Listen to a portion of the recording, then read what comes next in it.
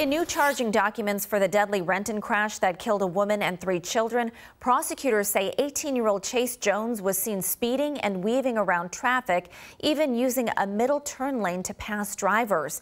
He's now facing vehicular homicide charges connected to the Tuesday afternoon crash. Prosecutors say Jones was speeding when he ran a red light and struck a minivan, killing Andrea Hudson, Buster Brown, and sisters Matilda and Eloise Wilcoxon. The crash also injured 2 of Andrea Hudson's children who are in the hospital.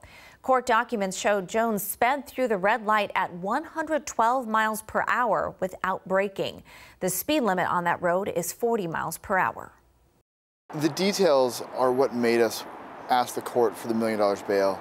You know, it is relatively unusual to see a bail request that high, but given the circumstances, we thought it was appropriate. Prosecutors say Jones had just bought his car a month before the crash. It's now the 3rd car he's totaled in the last 11 months in a crash involving speeding. The 2 previous ones in 2023 and January of this year were in Kent.